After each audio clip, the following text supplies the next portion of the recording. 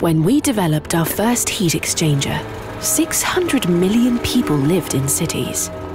Today, that number has grown to 4.4 billion, making cities the #1 contributor to global carbon emissions. This needs to change, and it can. In fact, some cities started decades ago. We've built our know-how through collaboration with these early adopters. Together, we've developed the solutions of tomorrow decades before their prime. Now, it's time to implement these solutions at scale. Join us in building the sustainable cities of tomorrow, today.